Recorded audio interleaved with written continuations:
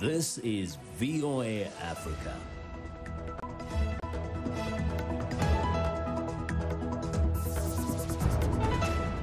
Hello, I'm Esther Githui-Ewart. It's Thursday, May 28th. This is Africa 54. Due to the global outbreak of coronavirus, Voice of America is taking every necessary precaution to safeguard its employees. So our broadcast will look a little different today and in the near future as we, out of an abundance of caution, reduce our staffing at VOA headquarters here in Washington. We're working to help keep you informed about what's going on, and we appreciate you staying with us on Africa 54. Americans are facing the grim reality that the coronavirus has now killed more than 100,000 people in the United States. To put that into perspective, that's a toll larger than the number of U.S. deaths in the Vietnam and Korean wars combined. The U.S. had seen some improvement in its daily death tolls, but that progress took a major step back on Wednesday when 1,400 new deaths were reported. Worldwide, more than 355,000 people have died from COVID-19, according to Johns Hopkins University. There are about 5.7 million confirmed global cases, with almost 30% in the U.S. Turning to Africa, a Zimbabwean government spokesman says the number of COVID-19 infections in his country has more than doubled to over 130 over the past 2 days.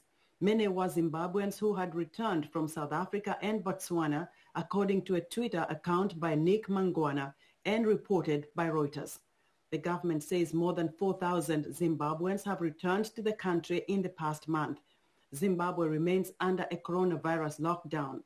Kenya's government is taking heat over quarantine centers it launched to curb the spread of COVID-19, with witnesses saying some are dirty and expose residents to a greater risk of catching coronavirus. Sudan is reporting over 4,100 COVID-19 cases and at least 180 deaths. Meanwhile, today is World Hunger Day, and some 265 million people worldwide are expected to face acute food insecurity this year because of the coronavirus pandemic, according to a World Food Program analysis. That number is more than double the number of 130 million who are estimated to suffer food shortages last year. COVID-19 is disrupting food supply chains because many farmers and laborers cannot work or travel, and transportation delays are causing shortages. These breaks in the supply chain are not only affecting the availability of food, but also its affordability. Millions who are already struggling to support themselves and their families are being devastated by economic hardship due to global virus lockdowns.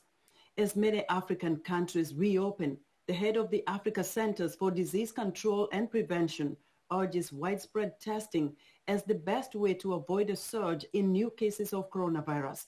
VOA Salem Solomon spoke to the director of the Africa CDC. Dr. John Nkingisong, director of the Africa CDC, told VOA to have a reasonably accurate picture of how the disease is spreading, Africa needs about 15 million tests, or enough to test about 1% of the population. To date, only 1.8 million people have been tested continent-wide. If we do not know a pandemic, we cannot fight a pandemic. It's like we're at war. If you do not know your enemy, you can't fight the enemy. In order to bridge the testing gap, the Africa CDC has created the Partnership to Accelerate COVID Testing. The partnership will establish a platform for African countries to pool resources in order to buy diagnostic tools available on the international market.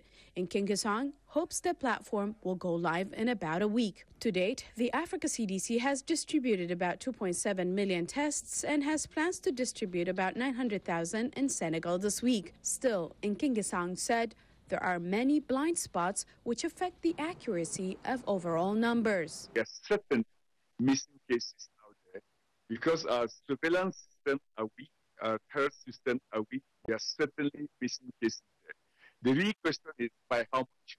Okay, are we missing it by a whole lot, or are we missing a few cases here and there? So as we increase our testing ability, we'll be able to answer that question. The concern that we have is what we are not seeing going to harm us.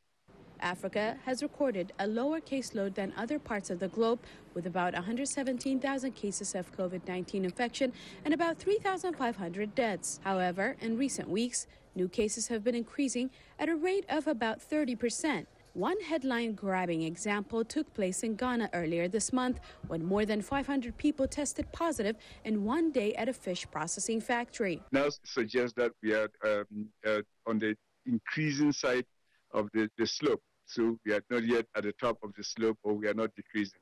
So I think that has to be put in context. And this implies clearly that we cannot be complacent. To combat this worrying trend, Nkenkesang said the Africa CDC is leading an effort to recruit and train 1 million foot soldiers, or people who can hit the streets to do contact tracing. He also stressed the need to expand health systems to meet the additional need and to protect them from being overloaded. The harm that if we do not protect our healthcare workers, that it may have on the overall ability to provide care for the community is huge. Okay, and this includes the damage that it can cause to our HIV, malaria, tuberculosis, and immunization programs. Yeah. So these are all things that we must, the challenges that we face across the board. Salim Solomon, VOA News, Washington. Civilians who are bearing the brunt of militant attacks in northern Mozambique say they feel safe in the town of Pemba, but aid groups that are helping them say the coronavirus is posing challenges because of overcrowding. VOA's Andre Baptista has this report narrated by Sirwan Kajo. Pemba is the capital city of Cabo Delgado in northern Mozambique, where militant attacks have forced thousands of civilians to flee their homes. Yet, Pemba has also now become a safe haven for people in other parts of the rest of the province who are escaping violence. According to UN statistics, more than 100,000 people have left their villages, with a large number heading to Pemba. Maria Rashid arrived in Pemba in April after militants invaded her village. She says she and her small children spent 2 days on the road before reaching safety in Pemba. I started walking through the jungle with the children, but shots were heard in a neighboring village. We got tired, so we spent the night in the bushes. Now enjoying safe haven, these internally displaced people, nonetheless, have other essential needs such as adequate food and shelter. The charity organization Caritas is affiliated with the Catholic Church. Its officials are concerned about the growing numbers of displaced people, especially during the coronavirus pandemic. One major phenomenon we noticed during this time of social isolation is that households have multiplied in numbers. A small place with not much room now has more than 20 people. This is not an ideal situation during the coronavirus, and that worries us a lot. Due to movement restrictions and instability in April, humanitarian assistance from the World Food Programme reached just 39,500 people out of a total of 95,000 displaced people in Pemba and other districts of Cabo Delgado. A large supply of aid reportedly was seized by the insurgents when they took control of a warehouse near the town of Pasenga.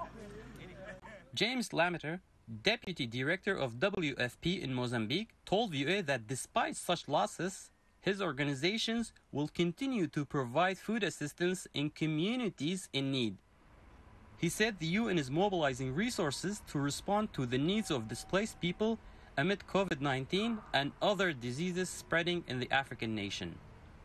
For Andre Baptista in Cabo Delgado, Mozambique, this is Sirwan Kejo, VOA News, Washington. The United Nations Secretary General Antonio Guterres recently called for mental health treatment to be given to millions of people around the world who are suffering from psychological distress triggered by the COVID-19 pandemic. It's not just about those who are sick, but for all of us, the fear of what might happen if we do catch the virus. And it's especially acute for caregivers. VOA's Veronica Balderas Iglesias has this first-hand report. Marisa and her husband Juan Carlos, both nurses, work with the sickest, most acute patients in a Washington, D.C. hospital. Those patients are put on ECMO, which is bypassing their lungs, and it's pretty much their last shot. Of course, I don't want to bring anything home with us. My oldest has asthma, and that puts her at greater risk. We're in the front line. We know what's happening, and we know that there's no cure. You have to change your clothes, make sure that you leave all your shoes outside, everything outside, so everything is clean so you don't bring the virus in. Fear and anxiety about getting infected with COVID-19 are not exclusive to those working on the front lines of the pandemic. The Pew Research Center reports that 1/3 of Americans experienced high levels of psychological distress at some point during the lockdowns. Therapists have seen this surge up close. Some people will respond in a fight or flight kind of way, in which they go into a hyperarousal state, in which they feel anxious. And then there are people that respond in a hypoarousal state, which is more of the freeze response. And that's usually when people are kind of resigned and withdrawn. Awareness is very fundamental. These parents barely have time to look inwards. Their focus is on making their daughters' lives as normal as possible. We don't show our emotions in front of them or our fears, so I don't think they know what's happening. What is your worst fear? Dying and leaving my kids without parents. Keeping feelings bottled up, however, isn't the best approach, the experts warn. Kids are very observant and very intuitive about how their parents are doing. What usually we see is some withdrawal from the family or mild irritability, changes in their sleep and their appetite. So being able to talk about it helps them to participate and not to assume that this is their fault. As some parts of the country begin to reopen with strict distancing guidelines, another kind of fear is haunting this small restaurant owner. I have just come out of college. I have student loans I've got to take care of. If this does not become a stable business, I'm going to have plenty of other issues on my hand. Sim and her parents regularly sanitize the restaurant, but wonder if the extra precautions will be enough. If your customer feels like are uncomfortable or they are being exposed, they're not going to want to sit and dine in. People taking deliveries have dropped. The fear is who's touched the food, how's it been made? It's a reasonable concern, but beyond that, if we get into doing something that would affect our daily function, that becomes obsession, compulsion, paranoia, or extreme anxiety. Therapists are offering online consultations, but with no end in sight for the pandemic, even those who affirm they are mentally strong have worries. Hopes are going down day by day.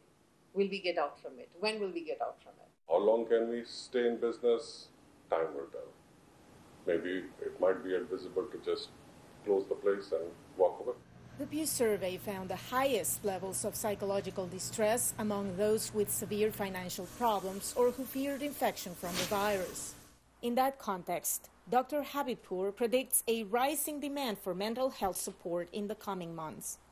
At their workplace, Maurice and her husband have access to mental health care.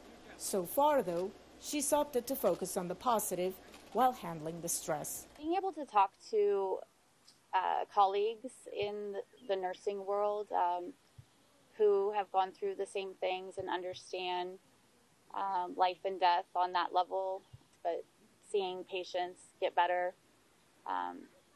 that really helps as well. For VOA News, Veronica Valderas Iglesias, Northern Virginia. As always, we're excited to hear what you think about Africa 54 and the stories we cover. Join the discussion on Facebook.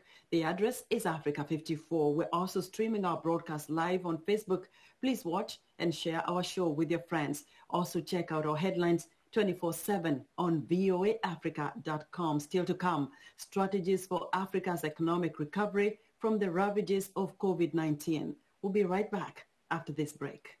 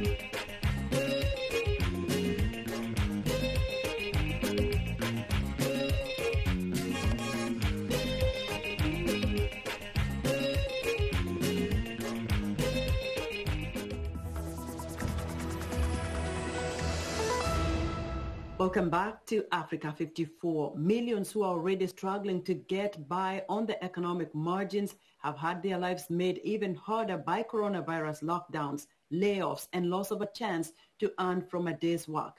Here's VOA's Maria Madiallo. In Buenos Aires, Rosemary Carabajal, a mother of two, is a coffee vendor by trade. Her husband is also out of work.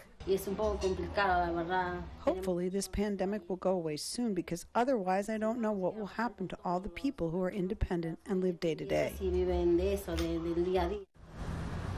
Argentina has been plunged into a recession where more than a third of the country's 44 million citizens live in poverty, according to official figures. Times were tough even before the pandemic. This week, protesters gathered in the capital's Plaza de Mayo to demand the government lifts the quarantine that's been in place since mid-March. In Argentina, thousands die every year due to infectious diseases. It's regrettable, but we need to work. We need to come back to our jobs. It's our right. In Jakarta, Budi Santosa has no way to make a decent living. He lost his job as a cook, but also his other work as a taxi driver. I can't feed my children and wife by staying at home. In fact, we are taking bigger chance of being infected by the coronavirus if we go on the road. So I hope we can get some aid from the government. Santosa is one of about 2 million people who have lost work as a result of the pandemic in Indonesia.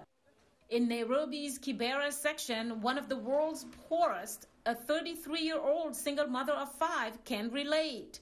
Judith Andeka, who lost her husband 2 years ago, made a living by washing clothes for less than $5 a day. That all but dried up. After the coronavirus came, life has become difficult. Even the manual labor I used to do for women has become difficult to get because jobs have been closed, and now women are at home doing the jobs for themselves. The U.S., along with wealthier countries, have not been spared. Hotel workers Sonia Bautista and William Gonzalez lost their jobs soon after the pandemic hit. They receive unemployment benefits, but it's still been a struggle. Our landlord was calling us, when are you going to pay, when are you going to pay? One of the biggest concerns besides the money to pay rent and bills is that the fact that we are not having any health insurance. 39 million Americans have applied for unemployment benefits, sharing in the pain and economic woes felt around the world. Mariama Diallo, VOA News. African Americans are being hit hard by the COVID-19 pandemic's economic fallout. The unemployment rate for Black Americans is nearly 17% compared to 14.5% for white Americans. Tapping into federal financial help hasn't been easy either for these groups. VOA's Michelle Quinn reports. Terrence Can hasn't worked at his Oakland barbershop since mid-March, when California's shelter-in-place order went into effect. He hasn't applied for federal help as his income dried up. Actually, I called the bank, but they said that they were not accepting any more applications. You know what I'm saying? So you don't really know exactly which way to go, being a small business, because there's not much information out there available to you. Can is fortunate. He has a little savings, and his wife works at a grocery store. But the fact that Can hasn't tapped into any federal help is common among African Americans, say observers. Black people in the U.S. have been among the hardest hit economically in the crisis. Unemployment is higher for Black Americans than white ones. Many Black business owners do not have relationships with banks or the financial cushion needed to weather hard times, they say. Thank God I had a little savings. You know, other than that, my savings is dwindling, but, you know, who can I really complain to? Derek Johnson, owner of the Home of Chicken and Waffles restaurant in Oakland, was able to get some federal assistance, but he worries about his employees. A large number of individuals in the communities in which I employ from like I said, don't have internet, don't have access to internet. So how do they apply for unemployment? How do they even know about any of these, programs that are going on? Beyond financial help, tapping into networks that can help Black business owners get back into business is also a struggle, says Carolyn Johnson, Executive Director of the East Oakland Black Cultural Zone. Again, it goes back to network. A lot of businesses, if you have the right relationships and you can call someone and say, can you make sure when you get a truck of gloves or whatever, you hook me up? That helps. But again, if we're not networked and in those circles and people don't think, by giving your friend who's a business owner that box, who are you forgetting? Restaurant owner Johnson says he helped his employees apply for unemployment, and he and other Black business owners call each other and give advice. It's the time to not really panic, relax, take a deep breath, and call all of your creditors, call all of whoever you have to pay bills with, and let them know, look, I can't do it. For Can, the barber, it is touch and go. Thank God that I am able to sustain for a little while, but, I just don't know how long, but we'll see how it goes. I just keep praying. I keep, just try to keep a positive attitude. Michelle Quinn, VOA News, Oakland, California.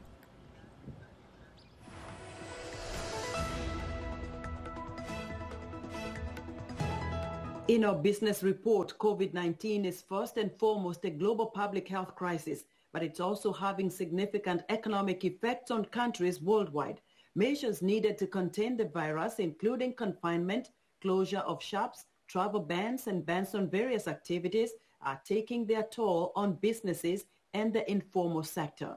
Africa 54's Lino Mudu spoke with Aaron Betru, Managing Director of the Center for the Financial Markets at the Milken Institute. He elaborates on some steps to economic recovery in Africa. For the past few months, the COVID-19 pandemic has been wreaking havoc around the world. What are your thoughts on what we are witnessing with this particular health crisis? There's two sides to this that everybody is well aware of. On one side, it's the health-related issues, and then on the other side, the twin economic-related issues that we're dealing with, not just for things of today, but things that we're going to have to be dealing with in terms of a recovery across the board. And for the continent in particular, there's going to be a number of issues.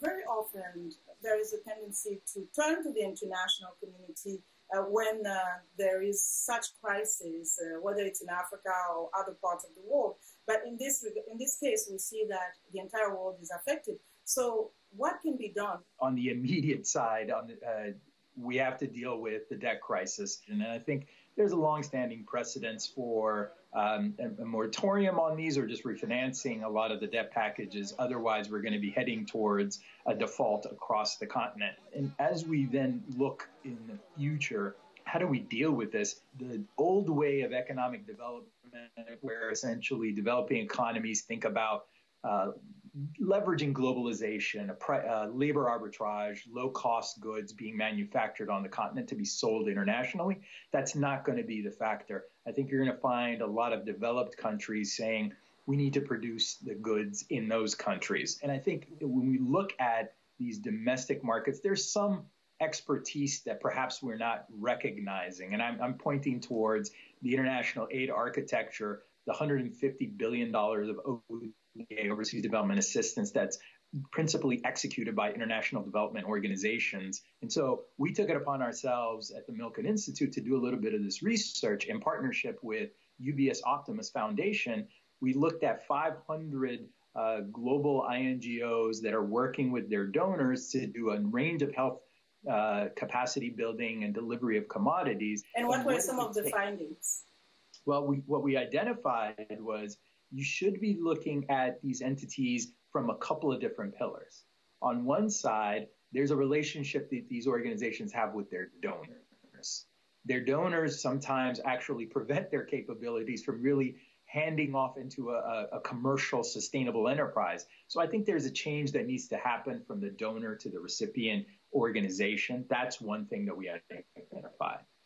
The second thing we identified was, well, how much capital and what type of capital are they using? Is this a place for impact investors to partner with INGOs to build social enterprises.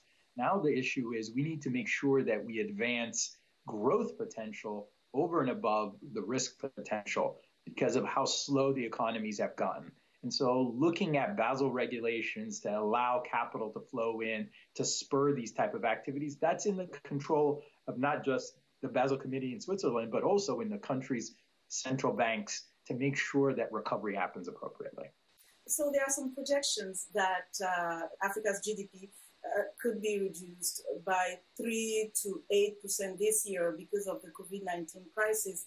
What do you make of it? And if you were to kind of summarize it, what kind of strategies can be put in place to make sure that resilient economies are built to be able to withstand such crises in the future?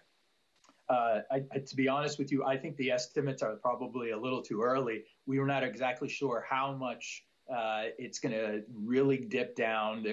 I've seen ranges as north of 10, 15% across the board. So with that being said, the strategy to come back, I think it's rooted in a couple of pillars. On one end, we actually realize that the bedrock of being able to build back better, if you will, is going to be an infrastructure strategy, that making sure that the foundation, there are a lot of infrastructure gaps throughout the continent, and to make local, regional, and international markets work more effectively. The second thing we probably need to realize is there is going to be effectively a certain number of industries that countries need to make sure that they have the ability to have in-country supply chains, but also on a regional basis as well. And I'm talking purely on the medical devices and pharmaceutical front. And then the third one is recognizing that vulnerable populations are the ones that are always hit. And so how do we have an inclusive economy such that people can be a part of their own resilience going forward? And that means thinking a little bit more holistically about the inequality that is pervasive throughout the continent in various different countries, that we bring individuals into the economy, more women into the economy, more youth into the economy, and being able to actually have the bottom of the pyramid, if you will, the strongest part of the economy. Aaron Githui, thank you so much for joining us. We appreciate your time. Always a pleasure. Thank you, Lenore. That was Africa 54's Lino Mudu speaking with Aaron Betro, Managing Director of the Center for Financial Markets at the Milken Institute. And that's our show for today. Be sure to watch Africa 54 on our website at voaafrica.com. From all of us here in Washington, thank you for watching.